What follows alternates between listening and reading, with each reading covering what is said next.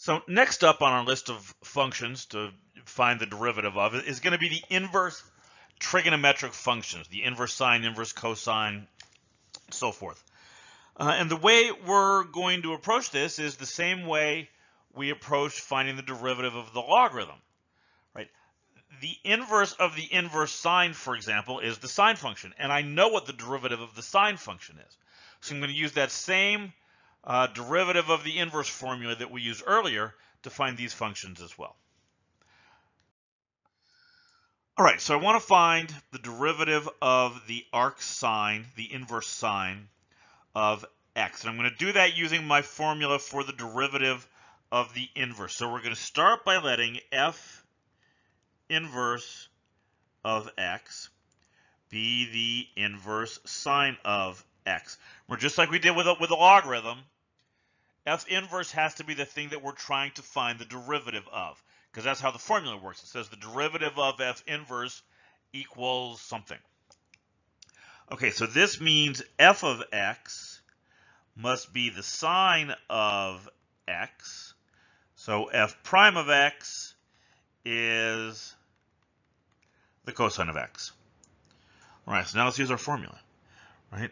F inverse prime is 1 over f prime of f inverse.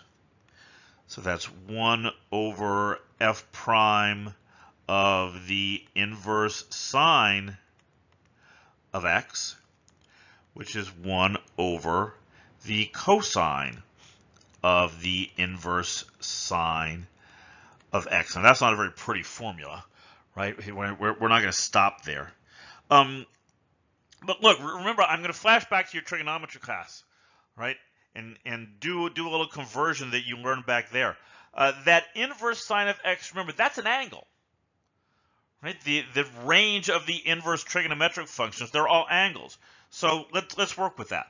Let's let theta equal the inverse sine of x. Well, what does that mean? That means that x is equal to the sine of theta. So let me draw that. Right? I'm going to start with a right triangle, and I'm going to put my angle theta down here. And I know the sine of this angle is x. The sine is opposite over the hypotenuse. All right, well, you just do a little Pythagorean theorem, right? And this angle down here is the square root of 1 minus x squared. All right, so now let's go back to my derivative here. This is 1 over the cosine of theta, which is the cosine of theta is this is the square root of 1 minus x squared over 1, which is just 1 over the square root of 1 minus x squared, and that's it. That's my derivative of the inverse sine. Let me write it here at the beginning. The derivative of the inverse sine of x is 1 over the square root of 1 minus x squared. Okay, so let's see how we can use this. Right, let's do some examples. I've got this function here, right? 2 arc sine of 3x. Okay. Well, I don't have a formula for the arc sine of 3x, but I have a function of a function. Right? You heard the way I said that, the arc sine of 3x. And I've talked about this many times. Anywhere you hear that word of, you should immediately think this is a composition of function situation, which means I can use the chain rule. Right? F prime of x will be 2 times, as you get the 2 in there, 2 times 1 over the square root of 1 minus 3x squared times the derivative of 3x. Now the derivative of 3x, that's 3. Multiply that 3 by the 2 that's out in front, and this becomes 6 over the square root of 1 minus 9 x squared. And that's it. That's my derivative of this inverse sine function. Okay. So I'm not going to do all of these, right? But let's take a look at one more. Let's think about what the derivative of the arctangent, the inverse tangent, is. All right. Well, let's start off the same way.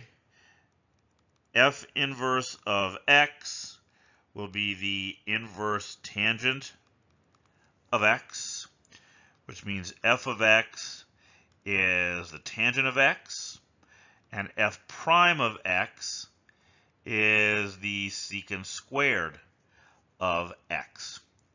All right, so let's go to our formula. F inverse prime is 1 over f prime of f inverse.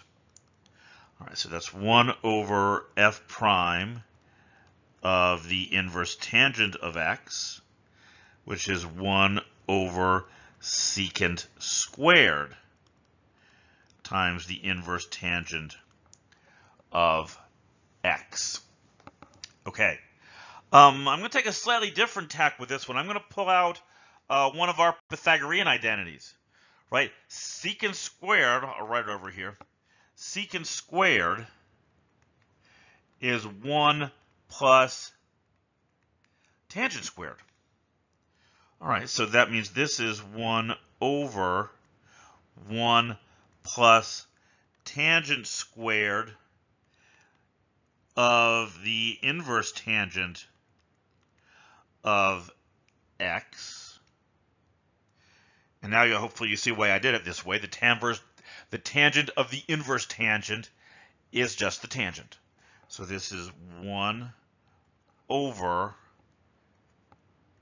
1 plus x squared. Right? The tangent of the inverse tangent of x is just x. Right? Their inverse functions, they kind of cancel each other out. And there's my derivative. Right? There's the derivative of the inverse tangent. All right, so let me give you one. All right, see if you can't work this one out. All right, well, I'm going to use my formula. Right, and again, this is a chain rule situation. Right, I've got this is kind of the inside function. This is the outside function. So f prime of x is 2 times 1 over 1 plus x squared plus 1 squared times the derivative of x squared plus 1. Well, the derivative of x squared plus 1, that's 2x, times this 2 that I already have out in front. This is 4x over 1 plus, let's go ahead and multiply this out. This is x to the 4th plus 2x squared plus 1. So this is 4x over x to the 4th plus 2x squared plus 2. And that's it. That's my derivative, right, of the f of x. All right, so here I have all of these, right? Obviously, there's 6 inverse trigonometric functions. Each one has its own inverse. Each one has its own derivative, and I've got them all written out here. Now, if it were me, if you were in my class, I would not require you to memorize all 6 of these. These are frankly a little on the obscure side. They come up rarely. And especially in today's internet age, there are some things you do need to know. I'm not completely opposed to memorizing things. In order to be creative, you need to have facts in your head that you can build on and combine and do interesting things with. So you do need to have a certain base of knowledge, but these I think are just a little out there. And again, in the internet age, things are so easy to look up. I would not require people to memorize this. Other people may feel differently. But I do want to talk about these for just a minute because this is how you'll see these written. If you look up tables of derivatives, you'll see them. It's not the arcsine of x, it's the arcsine of u, for example. This u is a function of x. So you see, this is why we have this du dx here on the outside, and you'll see that that's at the end of every one of these. That's the chain rule part, right? That's the chain rule. So if we look at the arctangent one, for example, the example we just did, the u was x squared plus 1. And what did I do? I put x squared plus 1 in here for u, and then I multiplied by the derivative of x squared plus 1. That's 2x. And there was my derivative, right? That's all this formula is saying. All these formulas are saying by using u's instead of x's. Okay, so where are we going next? We are almost done with our base functions, right? We've covered polynomials, we've covered trig functions. Now we have the inverse trig functions, and we've done exponential and logarithmic functions. So we're really almost there. Excuse me. We're almost there. We do have one left to go. We have to talk about what are called hyperbolic trig functions, and that's what we'll be doing in the next lecture.